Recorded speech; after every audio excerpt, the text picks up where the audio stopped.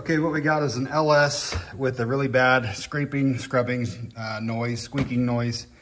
Customer thought it was a flex plate. I inspected that. Doesn't appear to have any issues. My experience told me, hey, that sounds kind of like a cam lobe that's getting wiped out. Hooked up my scanner to it and watched some misfire graphic.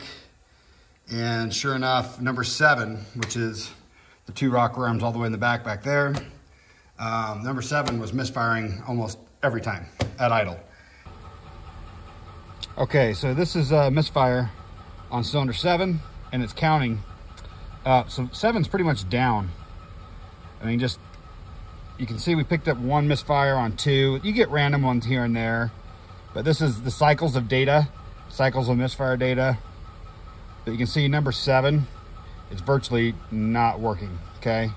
Missing almost every, I mean, it's misfiring all the time. So we're gonna attempt to see if we see any anomalies starting it and running it with the valve cover off right now on number 7. So we're gonna do that.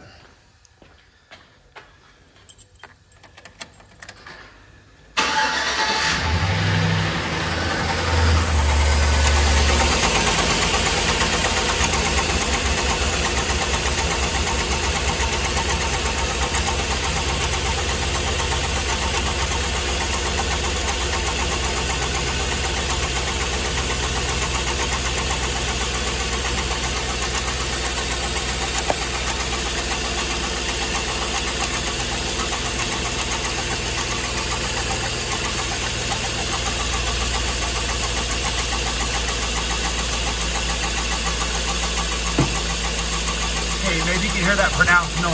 Let's shut the engine off.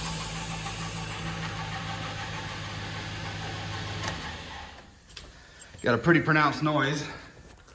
Nothing that I can detect would say, hey, that's definitely bad right there. But what we're gonna do is something I've never done before. I am going to remove both the exhaust and intake rocker on number 7. And it should throw the cam all the way up and get the lobe off of get the roller off the cam. See if that noise goes away. Like I said, we're gonna pull out both the push rod and the rockers. I'm gonna do that right now by removing these 8s right here, 8mm there, and these will come off, and I'll pop the push rods out. We'll take a look, see what we see.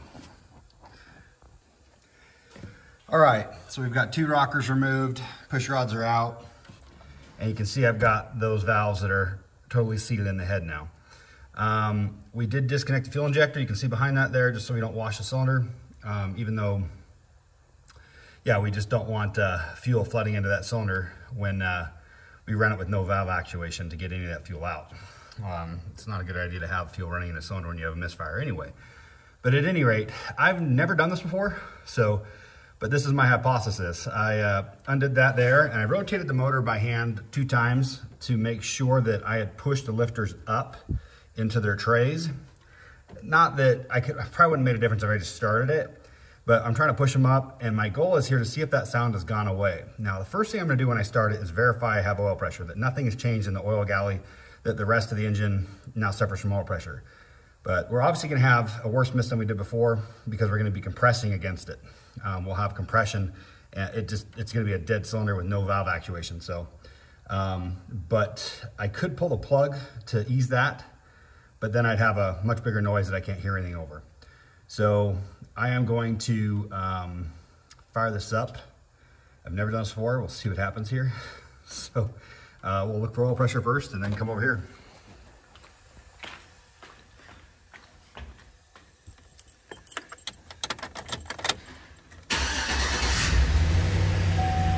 Okay, we have oil pressure. We're good that way. And no noise at all. Cam noise is gone. So we 100% know that that is our cam scrub noise. We've wiped the lifter on 7.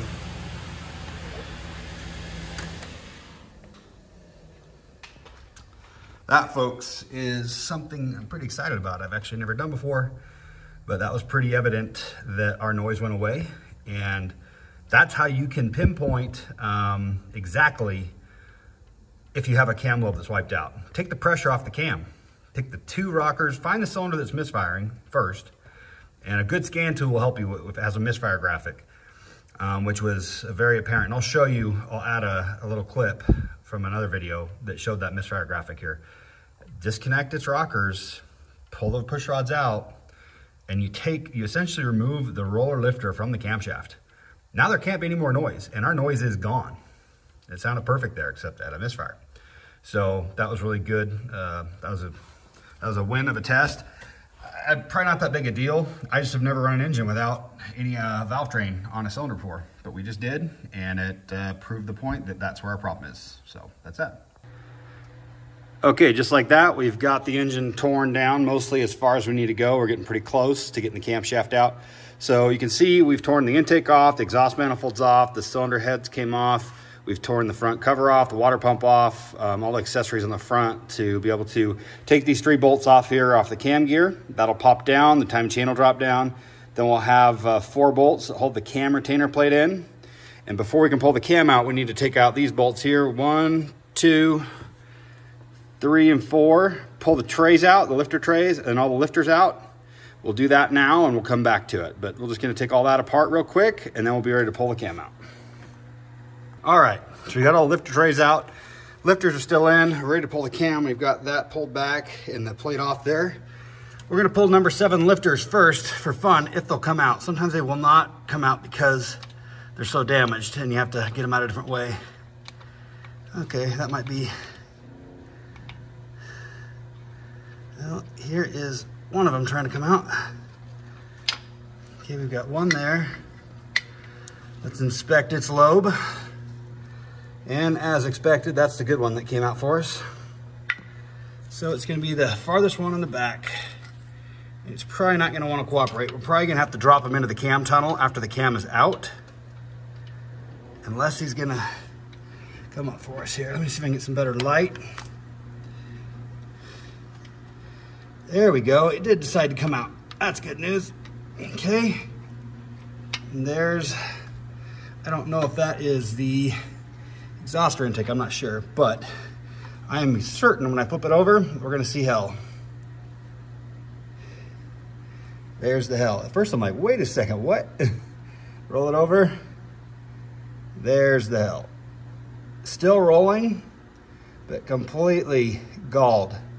That really got me for a second. Let me pull this back.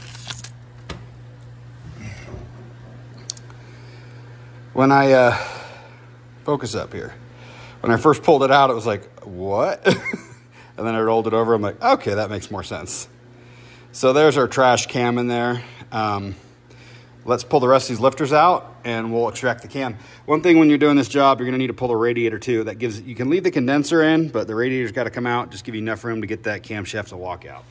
So we've already got a few other lifters ready to come out right here, wanting to. But we're gonna pull them all here. 90,000 miles on this motor. That stinks. Let me get the rest of these lifters out and we'll pull the cam. All right, all lifters are out and they all came out smoothly, nothing got hung up. We're just gonna take a water pump bolt, thread it into the camshaft here. Try this one-handed, this will be fun. Start sliding this camshaft out. Nice and easy.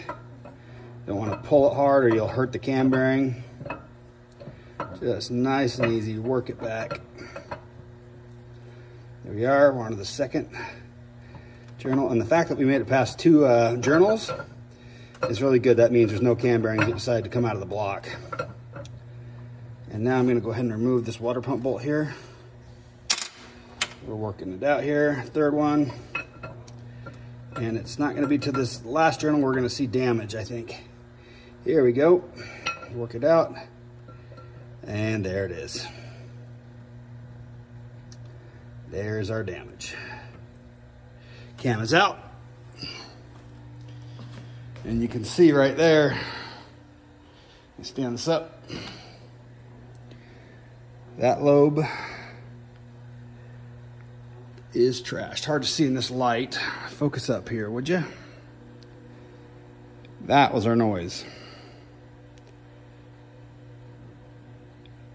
From what I understand, and everything I can think of, it's the lifter that fails. The lifter spalls. The lifter spalls up and loses its outer hardness. Well, it peels away that metal and then it starts digging into the cam. You can really see that there. So this was just starting to misfire. So your first noises might be subtle and the engine might be running fine, and it might have to get to this stage before it starts misfiring and you can diagnose what cylinder it is. And this is also why the customer thought it was a flex plate. It is in proximity to the rear of the motor, and that would be transmitted through harmonics pretty close back there. But as we saw in the first video I did, or the first part of this video, I should say, we isolated this noise by removing those rockers. So, new camshaft and new lifters. That is the name of the game. Sucks that we lose a cam because these cams are like $400 to $500 depending on where you get them. So, all right, guys, I hope that helps you diagnose troublesome noise. Now, of course, this is not, you know, beginner level A or 1, but if you're at all inclined, it's not terrible. The LS motor is actually a pretty friendly motor to work on, and you can do it.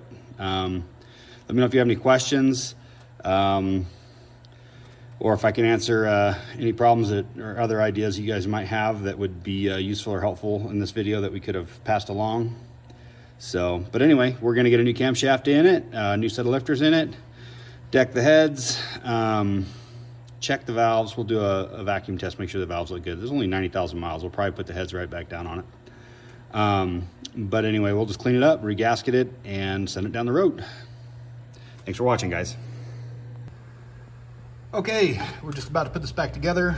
We've got some cylinder heads that have had the decks surfaced, and we're just getting ready to put a new camshaft in it. That's what's next. We got to clean up these surfaces here a little bit still to put the heads back down. But we have a brand new milling camshaft that we're going to put in there. We ended up finding 2 lobes that were bad.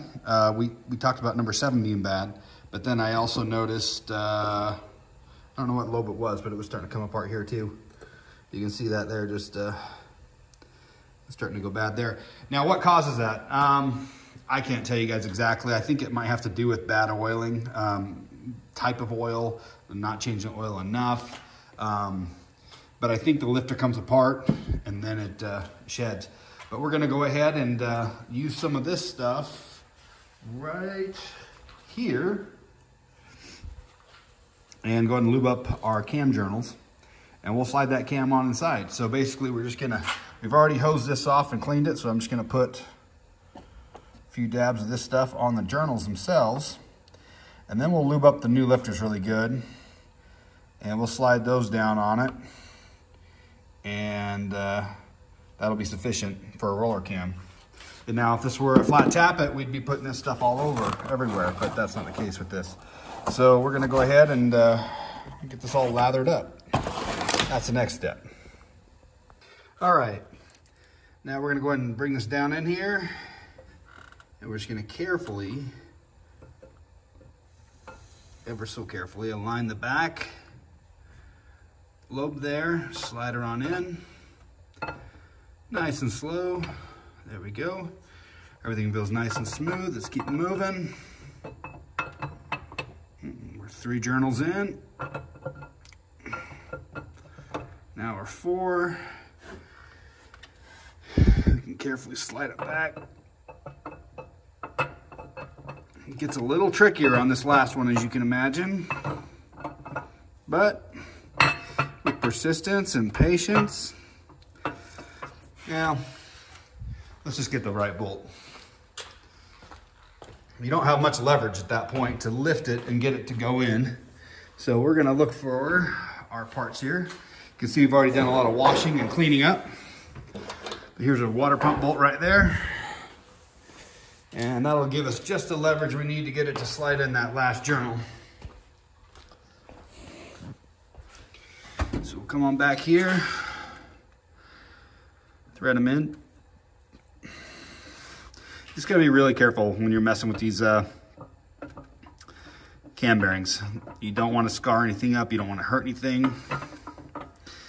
And we are having a little bit of fun. There it goes.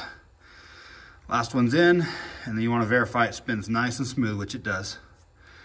And this is not a performance cam in any way. This is a bone stock replacement melling. And the melling part number, if anyone's interested, and this fits all the 5.3s from 99 to 06. My part number is a melling MC1383. My cost was about 250-ish, maybe a little more. But anyway, there's the camshaft back in. We're gonna go ahead and put the retaining plate back on. We'll reset timing, put our timing chain back on, drop our lifters in, put our trays in, clean the decks a little bit, reassemble it and send her down the road. This isn't gonna be this is as far as I'm gonna take this video. I'm not gonna do a step-by-step. That's not what the point of this is. The point of this video is just to help you identify and diagnose lifter failure and cam failure for that matter. They usually go hand in hand. But I hope that's been helpful to you guys. I know my channel, I do a lot of drag racing type stuff and high performance, but I hope that the common thread here is my passion for LS motors. It's what I like to work on. I know them inside and out. And I've kind of got a reputation for that here where I work, my own shop. I don't work for anybody but me, but a lot of people bring me their trucks and SUVs and whatever it might be with an LS engine in it, because I'm the guy. So, a lot of times people say, oh, it's a bad motor, it's got to be replaced, and I'm like, bring it to me. Let me have a second opinion about it, and I can usually find another alternative. Sometimes save people a whole heck of a lot of money. So, hope that's helpful to you guys. Any questions, I will try to answer them. I think it's awesome that people are doing their own stuff, and I don't mind sharing if I can help. So thank you, and subscribe to my channel if you haven't already. It really helps, and I'm trying to grow this channel a little bit. I haven't put a lot of effort into it in the previous years, but it's something that I'm starting to get more interested in and doing. And if there's something you'd like to see, or questions or video you'd like me to do, just put it in the description and I'll see if I can do that for you. Thanks, guys.